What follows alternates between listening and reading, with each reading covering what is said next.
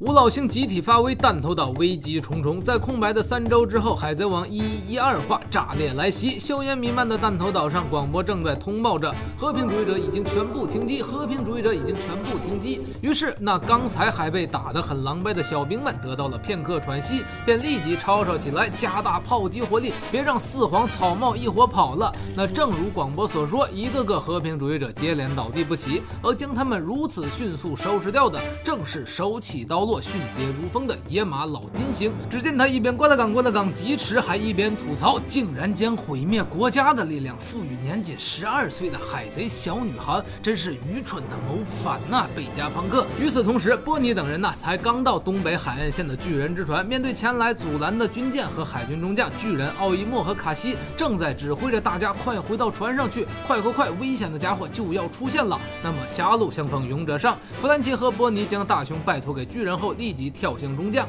而面对来势汹汹的海贼，首先出手的是六下巴中将，右臂后方直接喷涌出蒸汽，整个人高高跃起。可刚喊出招式名字蒸汽强，你的强力右手就来了，因为弗兰奇也同时高高跃起，以更高的身姿甩出强力右拳。正所谓一寸长一寸强，锁链带着势大力沉的一拳，直接将六下巴中将的6个下巴都溜直了，一时间是鲜血飞溅，翻了白眼。而另一边这个单下巴中将对波尼大喊着战争兵器绝不能交给你，于是直接挥舞武器爆炒巨大花格，朝着波尼就砸来。而波尼怎么说也是超新星之一，灵巧的身法走位躲过大花格，又伸出小手轻轻一摸这中将的脸，便瞬间发动了能力，直接将大汉变成了小孩。当然这里也能看出来他从小就是个单下巴男孩。而波尼还顺势来了一脚足球踢，直接将熊孩子打哭，还反驳说道，不准你叫他战争兵器，我老爸可是英雄。那么一阵真小孩打假小孩之后，双方实力高下立判，连一旁的中将看了都有些不知所措。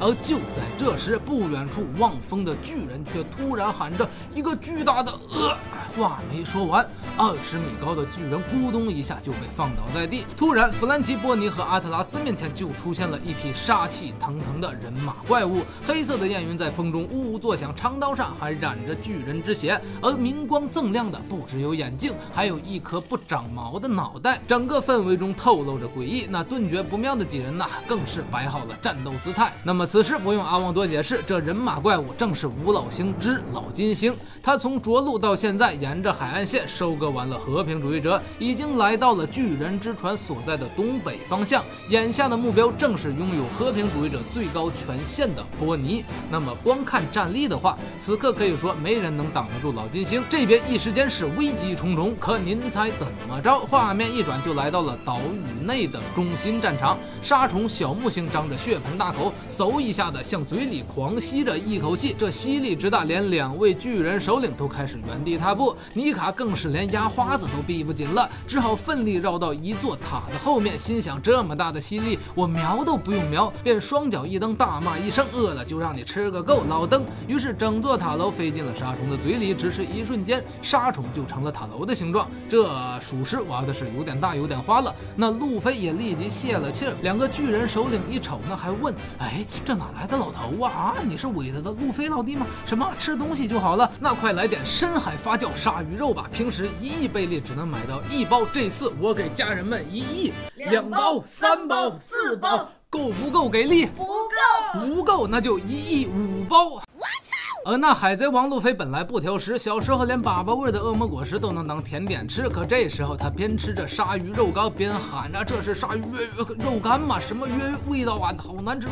但力量恢复一瞬间，路飞便恢复了原状。于是在面对来势汹汹的野猪老水星，他高高跃起，变身3档，右拳巨大化，缠绕着又黑又硬的霸气，正是一招夜火拳枪，奋力朝着老野猪头上砸去。那此景恰如彼时打凯老师，可这巨大的野猪竟然异常的坚硬，路飞如此凶猛的一拳砸下，巨大的力量竟然震颤回来，整个手臂都变成了波浪的形状，搞得路飞直喊好疼啊，他太硬了。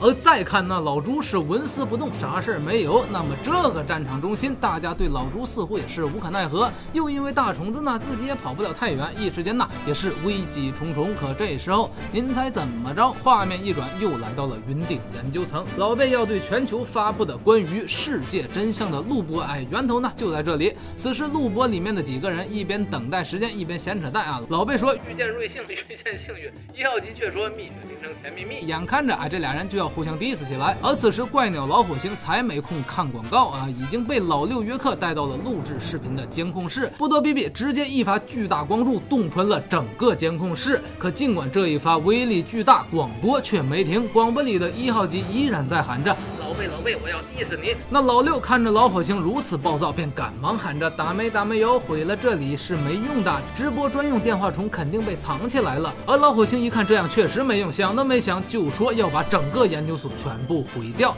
打没有，你们要的融合炉在1楼，2楼是兵器研发和张戈尔蒂美兰的2亿黄金，3楼呢是高压瓦斯，不管你破坏哪里都会引起连锁反应的，整个云顶大脑朋克记录都会上天的。老火星一看这样也不行，便问那你也是贝加朋克，脑回路应该是一样的，快告诉我现在应该怎么整。而老六当即就拿出了类似 RPG 一样的武器，咔咔2下就上了膛，表示自己这个6号分贝当然要阻止本体老贝，要不以后怎么跟你们打交道呢？看来老六依然抱着要成为天龙人的想法，现在还是死性不改呀。而就在这时，老火星抬头看了看头顶的朋克记录，说自己感知到了一种小型生物的声音，就在朋克记录里。此时老六立即送上了助攻，说那个直播专用电话虫长得跟等边三角形似的，是酷似海螺的形状。爆炒小海螺你吃过吗？阿旺小时候经常赶集啊，买2块钱的，然后找个阳光明媚的地，一边看刚买的2手漫画书，一边拿牙签把一颗一颗的肉挑出来，咂摸一口，吸溜一下，简直是阿旺整个童年的味道。当然了，此刻老火星才不想品咱们下界的食物，只是抬头问道入口在哪？那随着老六小手一指，老火星忽扇着翅膀扶摇直上。而看着怪鸟远去的不只有老六，还有下方的司徒西和卡库，俩人瞪大着双眼就说哎呀，卡库你小子挺幸运呐，他对你似乎不感兴趣。嗨，对你司徒西不也一样不感兴趣？而且听语气和说话方式，那是五老星之一呀。是啊，那个变身真是令人心生畏惧呢。话说你背叛我们之后，又被可怜抛弃了吗？司徒西，很不凑巧哦，我是要来做最后的工作的。那么司徒西选择留下来要干嘛呢？原来呀，大家要乘着桑尼号撤离，必须要关闭边界穹顶，而司徒西自己选择留下来按关闭按钮，因为只要能让大家顺利逃出，他就算是回报了恩情了。当然，这一切都是3号机爱迪生讲给娜美他们的。娜美立即表示不会辜负美意，必定奋力逃跑。而罗宾却考虑到贝加之力已经坏了，恐怕光靠桑尼号飞得不够远呐，到不了海上吧。那老贝3号机呢，计算得更快，只说按照牛顿定律啊，船100%是坠地而非入海。但不管怎么说，都需要风来炮吧。乌索普将风来炮准备完毕，喊着只等索隆甚平一到，咱们就直接立定跳远了。那此刻3号机听完乌索普的话，直夸草帽一伙的这股意志力，这股劲头总是能创造奇迹的。可话音未落，3号机便向后2步，直接自由落体向下飞去。眼看是越来越接近边界穹顶的防御激光了，3号机便念叨着，演算结果是破损78%，我还死不了。又心想，我一定会让你们顺利出航的，你们要相信我。看来这个3号机是早有自己的打算了，他似乎还有什么其他的方式，或许能帮助桑尼号多飞行一段距离。只不过看现在的情形，似乎是要牺牲自己了。那么众人看着他掉落的方向，一时间是有点不知所措，可还来不及多思索，身后竟然传来了窸窸窣窣的声音。娜美惊呼一声，哎呀！只见一巨大的爪子奋力爬上了云顶。乔巴光看见爪子还以为是醉蟹呢，而乌索普已经拉开了弹弓，做好了战斗准备。那么云顶这边大家自然都知道了，是老土星萨坦上那只猪爬上来了。那单论战力的话呢，也没人能挡得住这个老土星，一时间呢也是危机重重。可这时候您猜怎么着？画面又回到了云端大脑朋克记录那里。此时广播里已经扯完了一波恶毒的商战，距离老贝公布世界的真相还有1分钟。老火星也刚刚变回人形，进到了朋克记录里。他没走2步就看到到了一个等边三角形直播专用电话中，于是一阵阴笑，嘿嘿嘿，贝加庞克，你这老小子运气不佳呀！可就在这时，他头顶传来了一阵噗噗噗的声音，只是抬头一看，不禁一脸黑线。随后本话完，下周不休刊。那么一起追更海贼王的咱阿旺一伙的小伙伴呢，估计都能看出来，下周的1113话呢会比较精彩，因为各个战场都到了赛点了啊！什么？你问我为什么叫你阿旺一伙？哎，你们送我当海贼博主，我送你们一起登上海贼王漫画书。阿旺做了很多文字方面的工作，咱阿旺一伙就成了海贼王漫画书的特别协力，而且继上次的东海篇之后，这次沙国篇也即将到来，敬请期待。哦，对了，最后是本话的飞页故事，在大河拜了丰收之神后，警卫们给了他一些钱，希望大河帮他做一件事儿。好了，我们下期见，我要去刷碗了。